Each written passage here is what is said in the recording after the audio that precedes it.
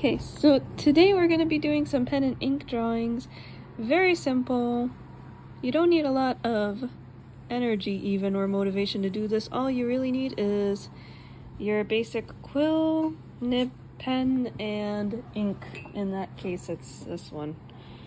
I'm not even exactly sure which brand it is. I got it ages ago.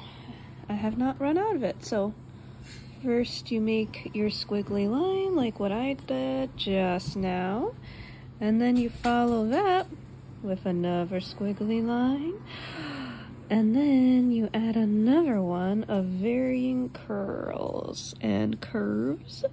Some of them can be extremely close to each other. I'm just gonna go over this one that I really do not love. Like one iota,